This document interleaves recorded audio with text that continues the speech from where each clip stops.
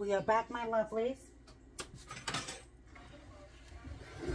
I am making the cinnamon roll coffee cake. So now that I've combined everything together, we're going to place it in my pan that I've already floured, sprayed with my baking spray.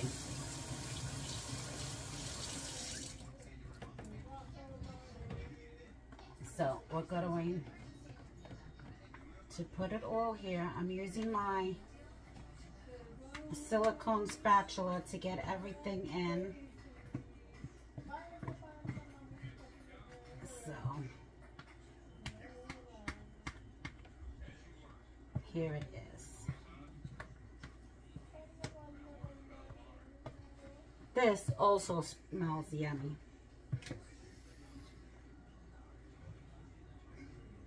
I think I might have some before dinner. I'm just saying. You want to get all that goodness in here.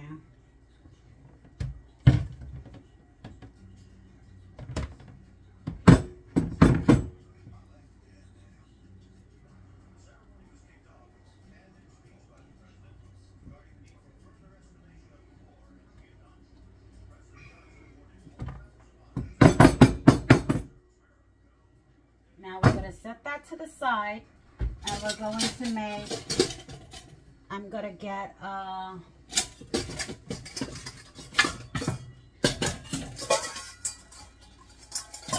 going to use this bowl.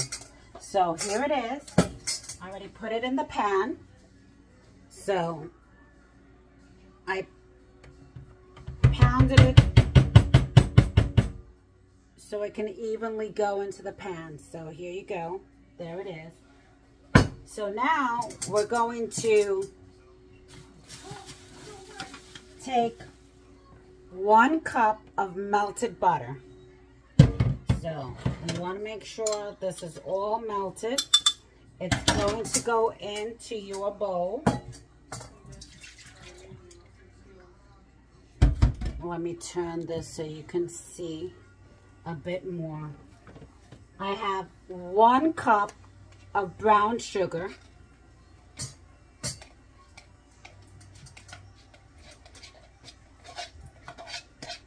Now this is the topping.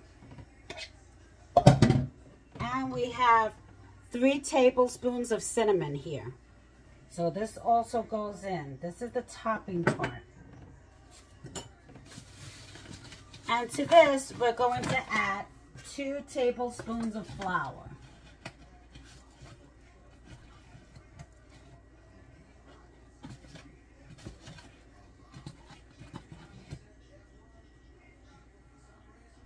And we're going to mix this really well.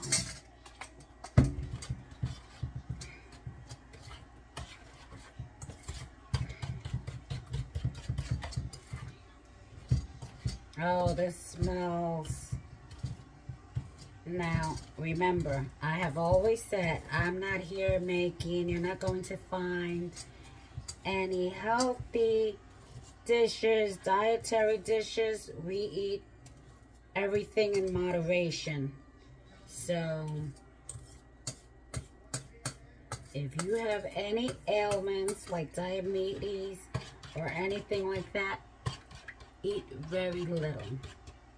No one says you have to deprive yourself, but you should know how to moderate. Because we eat everything here.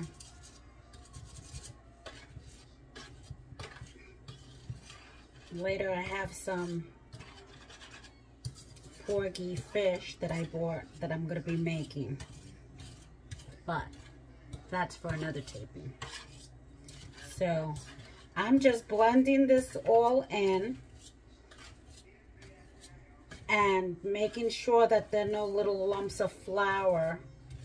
So I'm just smoothing it all out so it can have a nice consistency. So you're going to now pour this on your cake batter. And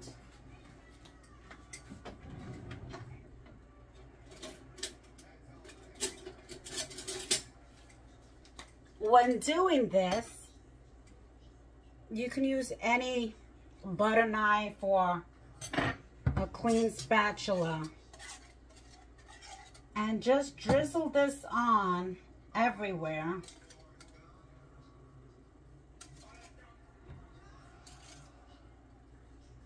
Just like so.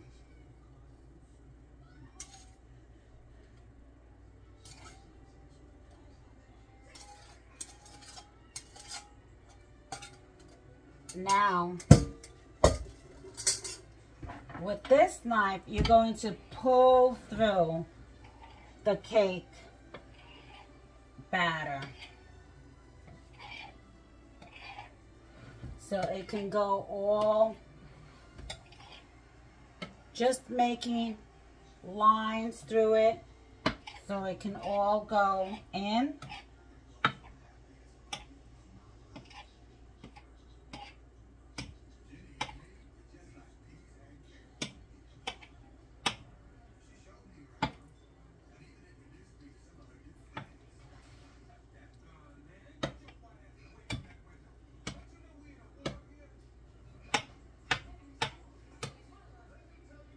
And you're going to cook this at a 350-degree oven for about 50 minutes to an hour. You'll just have to keep watching your stove. Every stove is different, so you want to keep an eye on this. So 50 minutes to an hour. And we'll come back and check on it. And I'll come back a little before that to make the glaze